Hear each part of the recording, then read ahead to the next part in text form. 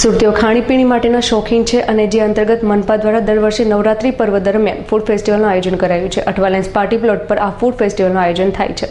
સુરતમાં નગરપાલિકા દ્વારા નવરાત્રીની શરૂઆતથી દશેરા સુધી અઠવાલાઇન્સ પાર્ટી પ્લોટ પર ફૂડ ફેસ્ટિવલનું આયોજન કરવામાં આવ્યું છે, જેમાં સાંસ્કૃતિક કાર્યક્રમનું પણ આયોજન કરાયું છે। બીજી તરફ મનપા દ્વારા પોતાના પ્લોટ રાસ ગરબાના આયોજન માટે ભાડે આપવા પણ જાહેરાત આપી હતી, જોકે તેને ભાડે લેવા કોઈ આયોજકો તૈયાર થયા ન હતા।